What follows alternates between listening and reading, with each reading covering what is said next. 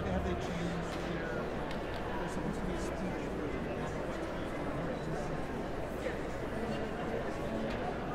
okay, all right, thank you.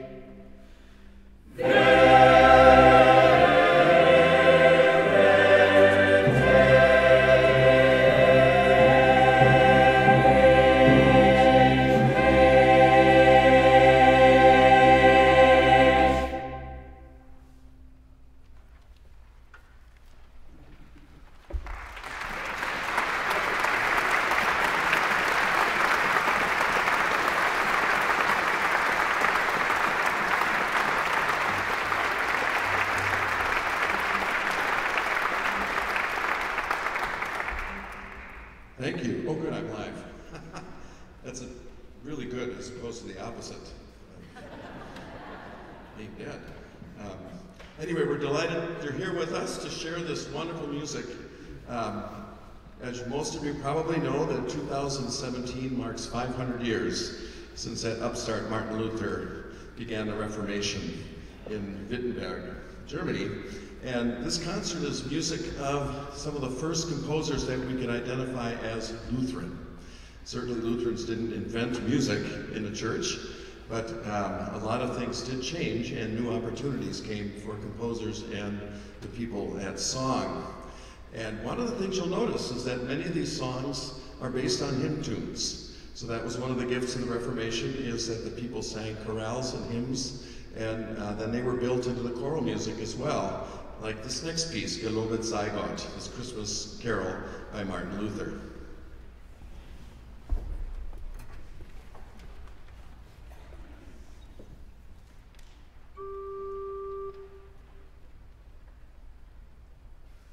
Gelobet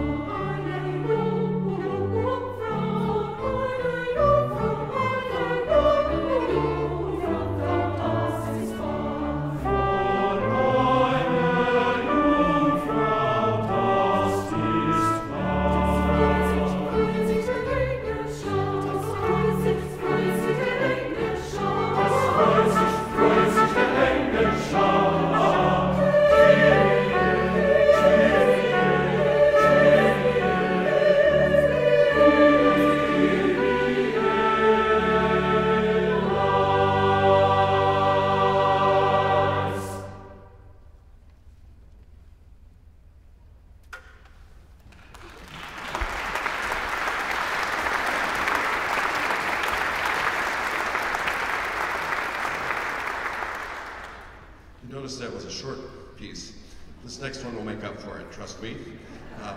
Martin Luther, we certainly attribute many hymns that we still sing to Martin Luther, but he was also a trained musician himself. He knew the craft of composition and composed this motet. You're probably wishing I would have picked something a little less lengthy, but I think you will find it, having been worth it to hear it. It was a very, very important text for Martin Luther.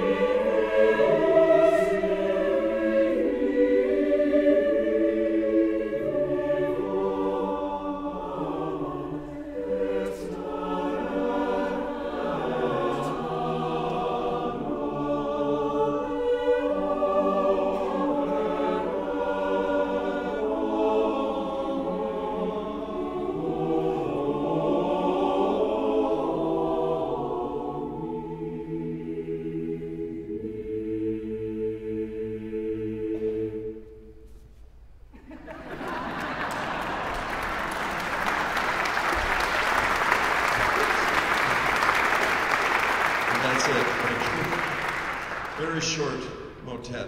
Actually, this was an antiphon, something that would have been sung as a refrain several times. And this text, "I shall not die but live," Martin Luther felt important enough to write it on the wall of his study, as the program notes indicate. By the way, our program notes were written by Victor Gebauer, who's sitting in the back, and so we're very grateful for these, Victor. But we thought, since I came and went so quick, we'll do it again. You might have missed it.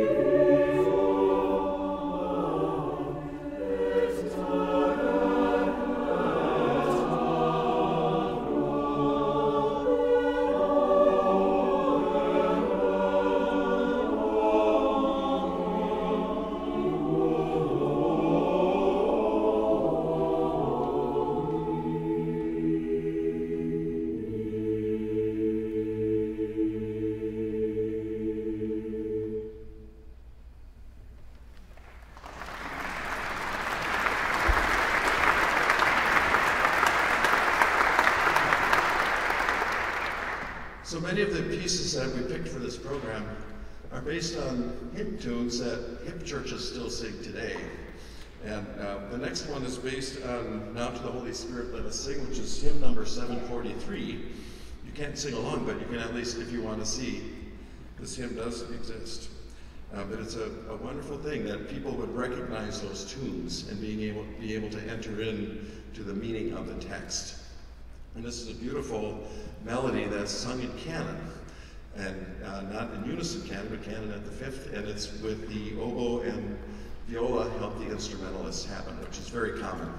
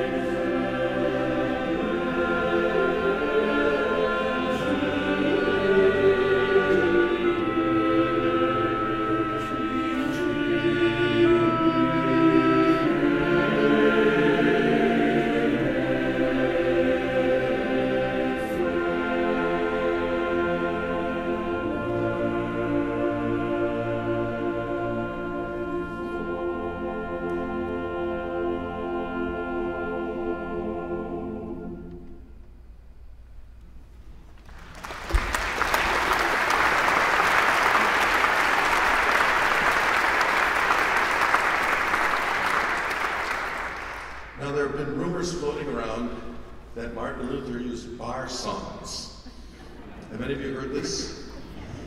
I'm here to tell you that doesn't imply drinking establishment songs. I doubt if the motet would work with swinging a mug of beer. But it had more to do with the structure, A-A-B, of the composition. And so that's why you have a phrase that repeats, and so it's A-A. And so that's a little misnomer that I've gotten around, or a little rumor that you can now fix. So this next hymn is also a hymn in the Easter section of the ELW that we sing, or hip churches sing today. Christ lagen Todes Bach.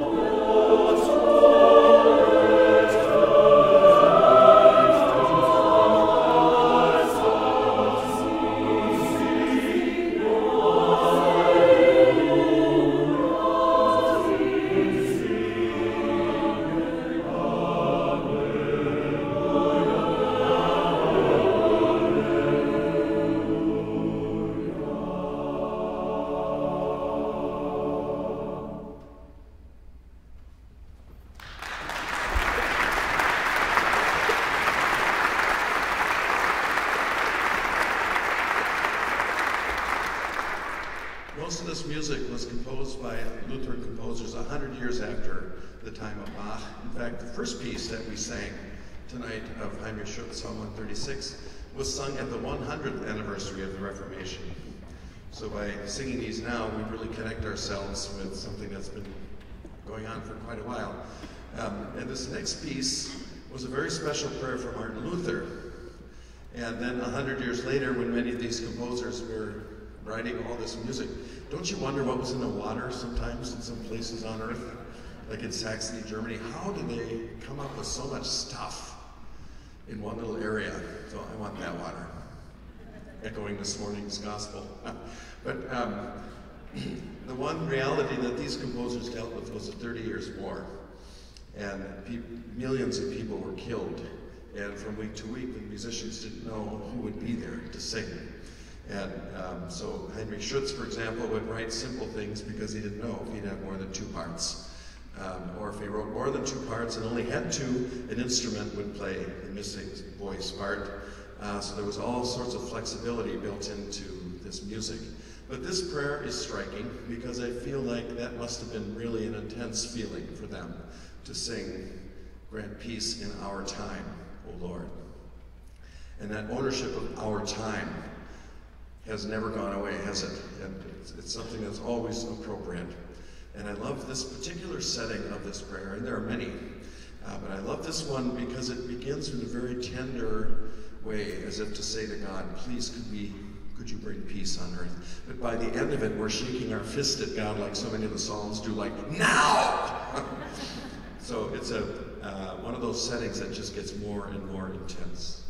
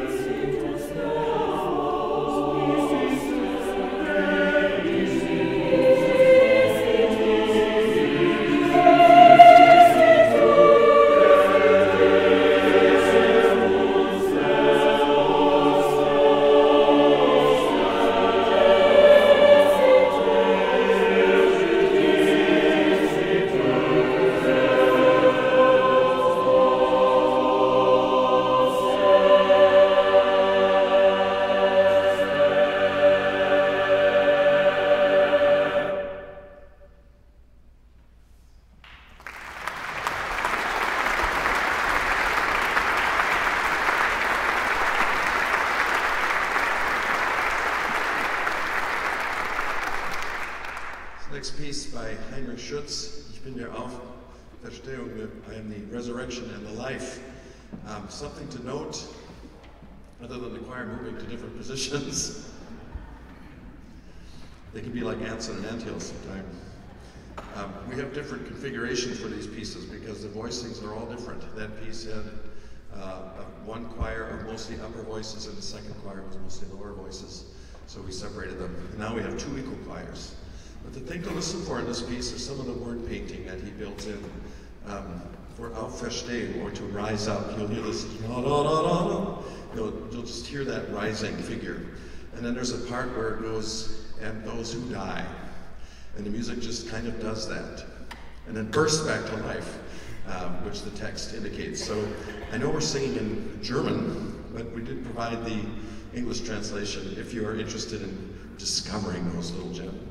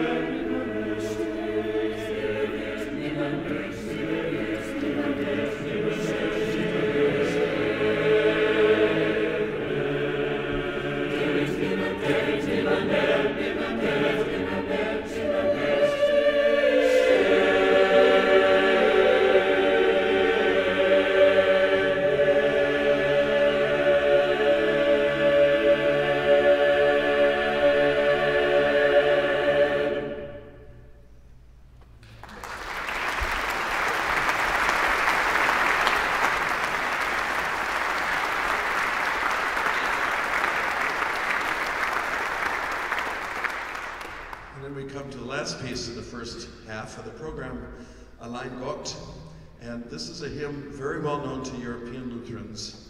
It is often sung as a hymn of praise or the Gloria at the beginning of the liturgy every single week. And when I was once in Poland, where you drive around and just say, "Could I please buy a vowel?"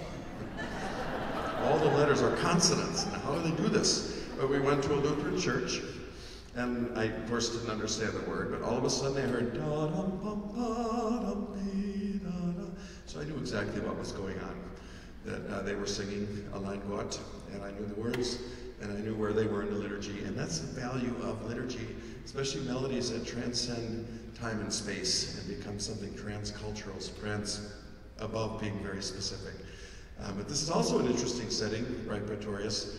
There was a lot of Italian influence in the music of this particular era, so we think we're the first generation to come up with blended worship. Well, it's been around a while. But the Italian churches had balconies all over, and the choirs would sing to each other. And if they didn't have enough voices, one of the choirs would be brass. Or they just have 3 brass groups that would go back and forth. So this is one of those dialogical pieces for double choir based on a hymn tune that almost all European Lutherans would know.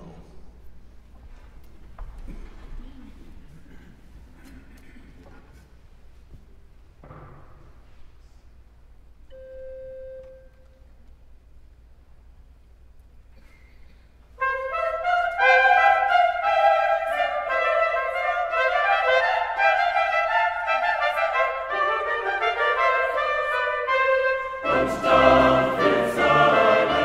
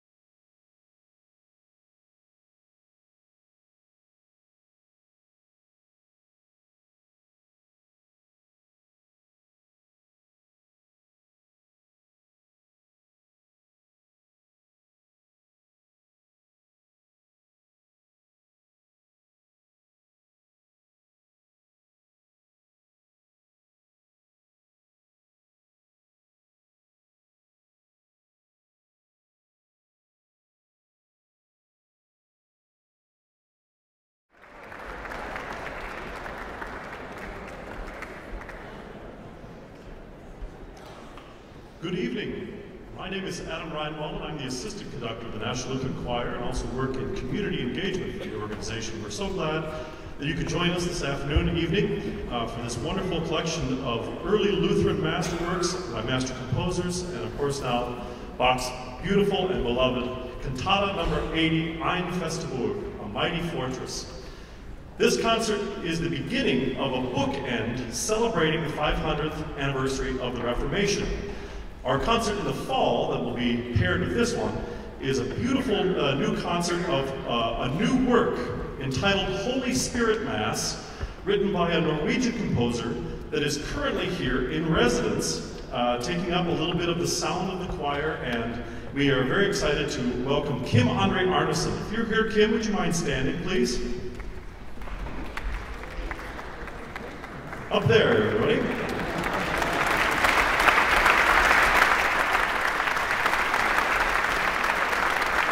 We are very excited to premiere this new concert-length work by Mr. Arneson for chorus and orchestra, celebrating and commemorating the coming together of Lutheran and Catholic thought and commemoration around the 500th anniversary of the Reformation. Come back to see us at the Ordway Concert Hall and at Ted Mann Concert Hall in October on the 27th and 29th. Tickets are available on our website. I'd like to invite you to a free reception in the Fellowship Hall following the concert. You won't want to miss this because we'll have beer, pretzels, sausage, and singing. David Sherwin and Central Lutheran's Mark Cedio will lead all of us in our favorite German hymns and drinking songs. And a special thanks goes out to Barrett Offs and her team of volunteers from right here at Central Lutheran for organizing the reception. Thank you so much. Thanks also go out to Nathan Knoll of Thrivent Financial for providing the funds for the reception. Nathan, will you please stand?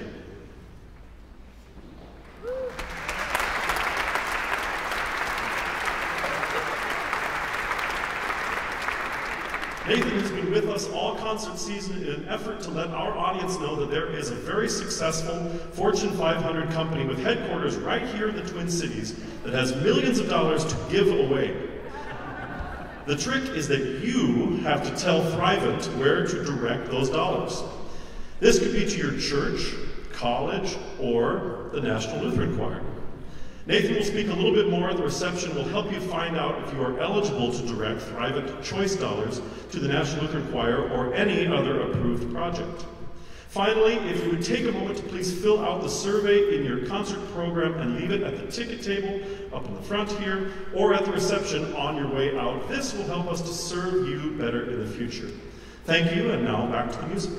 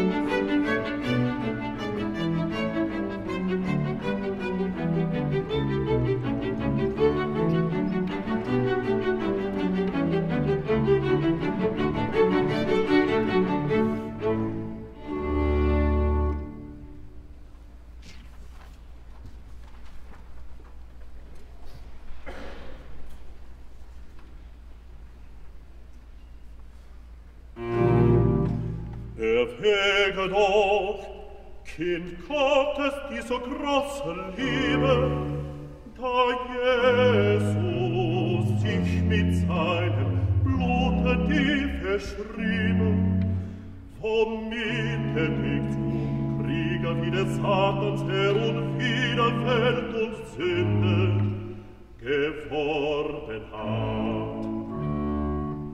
Gib nicht in deine Seele dem Satans und dem Lasten statt. Lasst nicht dein Herz dem Himmel Gottes auf der Erde zu wüste werden. Bereue deine Schuld mit Schmerz, dass Christi Geist mit dir sich fest verbinde, dass Christi Geist mit dir sich fest verbinde, mit dir sich fest verbinde. sich fest verbinde.